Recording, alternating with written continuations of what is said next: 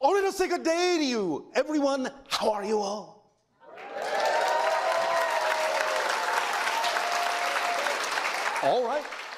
All right, thank you. Let us begin this transmission with the title that we have chosen, called The Future of the Past.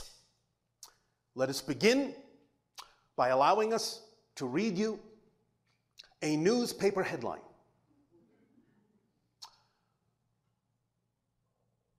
JFK assassinated today in Boston, Massachusetts. This date, November 9th, 1968. What does this mean? This is a parallel reality, different from the one you now consider to be your history. And of course, there are many other versions of this scenario.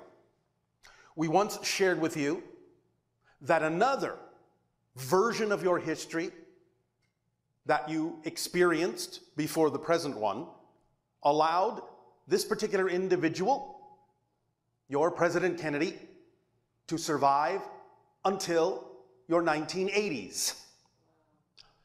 But the one that we have mentioned today, November 9th, 1968, has a particular meaning to the history that you believe you remember.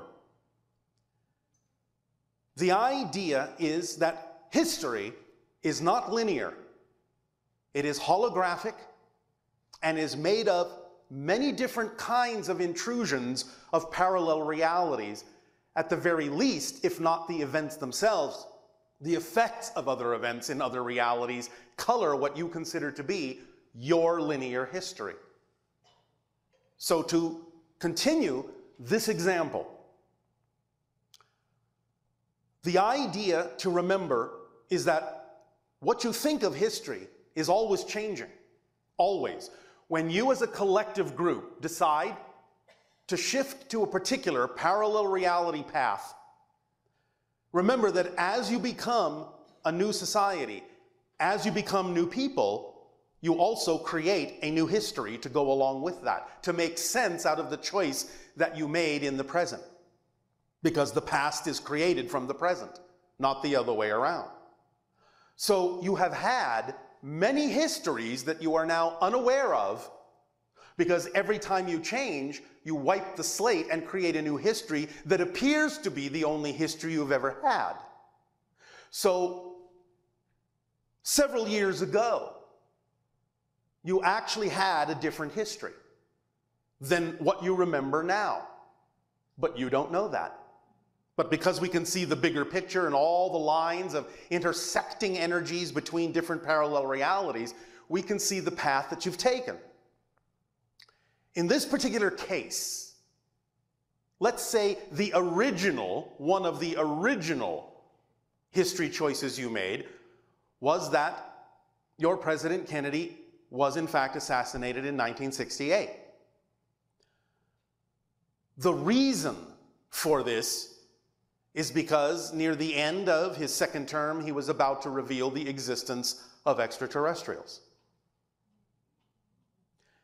The idea is that it actually was revealed. And in that particular parallel history caused so much chaos and so much collapse in your society that he was labeled as the cause of it. And someone assassinated him for that reason. Now, because of the societal collapse in that particular history that went along with the revelation of our existence, you decided to shift as a society and take another path. And to prevent it from happening, you chose a history where he died in 1963. And therefore never had a chance to reveal what he had planned to reveal. However, to illustrate the point that your history isn't linear, that it is affected by ripples from other parallel realities all the time. Because the original assassination occurred in 1968, based on the idea of the collapse of society, it created a very strong eddy, a very strong current in the fabric of space-time. So even when you shifted your collective consciousness to the idea of a history in which he died in 1963, effects from the original 1968 still existed and still impacted the new history, which is why Robert Kennedy and Martin Luther King were assassinated in 1968. So if you begin to understand how this actually works, you can see that what you consider to be a linear history back in time is actually composed of many different parallel reality ripples and effects that all come together and change every single time that you change your idea of what your present is. That then changes what your idea of your history ought to be in order for that history to have brought you to the new present that you're at, because you still have to do it in a linear way to play the physical reality game. But in understanding this holographic nature of history, you can never really look at the idea of history in a linear way again. You will understand that it is a composite of many different overlapping realities, and it is constantly dynamically changing every time you make any change whatsoever.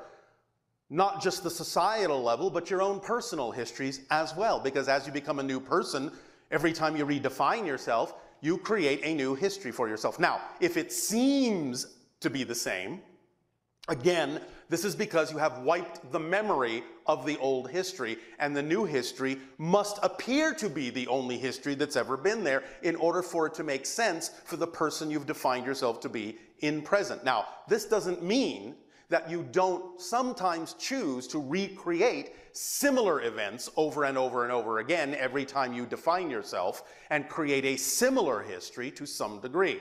This does happen because most of you have an agreement not to necessarily go too far in breaking the continuity of your mass consensus reality about what your history ought to be based on who you consider yourselves to be or define yourselves to be in the present. Nevertheless, this points out that you always, every single moment, have a choice to change your past as you change your present. And to understand that the more you wrap your mind around this, the more you allow yourself to understand how this works and how it's structured more holographically, you have more opportunity to, within relevant parameters for your life, break that continuity more and more and more. And the breaking of that continuity will create more, shall we say, fluidity and flexibility within how you experience space and time, which means you will experience an increase in synchronicity, which is physical reality's linear space-time way of showing you that all things existed once, that they're all interconnected. You will increase your experiences of things like déjà vu, which is experiencing the idea of the forward arrow of time and the backward arrow of time simultaneously, because you have the feeling in déjà vu that you know what's about to happen because it feels like it's already happened before. So you're getting both arrows of time simultaneously by expanding your consciousness to incorporate that idea. You will increase many other kinds of experiences in physical reality. But what it will mostly allow you to do when you really understand this concept is truly be more lucid in the physical reality dream and truly be more conscious about the kinds of choices you are making, the kinds of ways in which you define yourself and what's true for you, and exactly what that does to the entire linear space-time reality when you do that. And it will give you more understanding of how you are creating your reality experience, because physical reality is just a projection. It's just a dream. And it's all about becoming more and more lucid in the physical dream and waking up in that lucidity. And then knowing more and more, and again, whatever way is relevant for you, that you can bend the idea of space and time because you're actually doing it all the time anyway. It's just that you're becoming more conscious of the mechanism that you're using. That's what's going on in this transformational age. You're becoming more conscious of what you're already doing. It's no longer being seen in an illusionary way as if it were real. You're beginning to break through the veil and see it for the illusion that it is. Now, this won't completely go away while you still choose to be physical, but it will give you a lot more flexibility in how you experience your physical reality. It will still always be relevant. Whatever comes up will always be relevant for the life path you chose, for the theme you chose to explore. It won't go beyond that relevance. But there are different degrees of relevance for many different people on your planet. So many of you will start to experience more magical experiences in physical reality. You will see that it is more flexible, more synchronous, and always has been. It's just, again, that you're becoming more and more aware of it. So the idea is that in the future, your history will really start to more consciously match what you define yourself to be in the present. So the future of history, the future of the past, is very open, very flexible, and you're beginning to understand that the past is just as indeterminate as the future is. That the probabilities of what might become your future also are the probabilities of what might become your past. Because these are both projections from the only place you actually exist, the present. That's all there is. There is only here, there is only now. So everything that is happening, everything that you think will happen, everything you think has happened, is just another projection, another reflection, another perspective of the now. And that's why when you change the now, everything else has to change, both the future and the past, because they're just reflections of what you're defining yourself to be now, and are as ephemeral as a reflection in a mirror. They do not have real solidity. You play the game that they do, and that's fine. But now is the time to allow yourself some leeway, some permission to break that continuity to the degree that truly serves you to experience yourself as the creator of your reality experience. Because remember, as we have said before, your natural state is one of spirit. You're all still in spirit right now. It's just that you're dreaming that you're not. That's what physical reality is. You have never left spirit. You can't leave spirit, but you can dream that you can. And that's what this is. And we're sharing that dream together by agreeing to do so. And remember that you are redefining yourself billions of times per second. Your consciousness is slipping through billions of parallel reality frames per second. So at any given moment, you are always back to zero. You always have a clean slate. You always have the ability to redefine yourself in whatever way is truly relevant for the theme you chose to explore. And there's a lot of leeway in that. None of you are stuck in any way, shape, or form, especially not in this day and age. This is all about understanding consciousness, that you are an expression of consciousness, and that time and space are your illusions to play with, are your projections, are your tools to discover yourself from a new perspective, a new point of view. Because if you don't forget who you are, you can't remember who you are from another point of view. That's why you have this physical dream. To discover a new idea of yourself, a new perspective of yourself, a new relationship to all that is of yourself as an aspect of all that is. Does this make some sense to you? All right. So, we share that idea with you, that history is always changing, never static, exactly to the same degree that you believe your future probabilities change. But you, here, squarely in the middle, in the now, in the present, the fundamental you never changes. The structure of your consciousness never changes. The expression of it does, the form of it does, but the basic fundamental you will always be you. It will always be your perspective from which you are having any experience of a future or a past.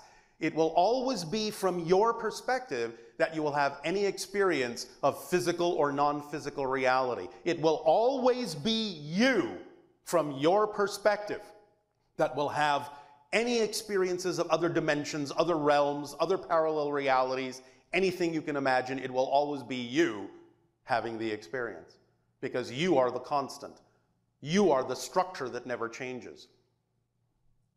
But your relationship to yourself, your perspective of yourself, always changes. Your experience of yourself always changes. And you get to decide in what direction it will change. The more lucid you become in this physical dream, the more you surrender to your true self, the more you will realize that surrender is actually control, because you are already in control. You've just forgotten that you are.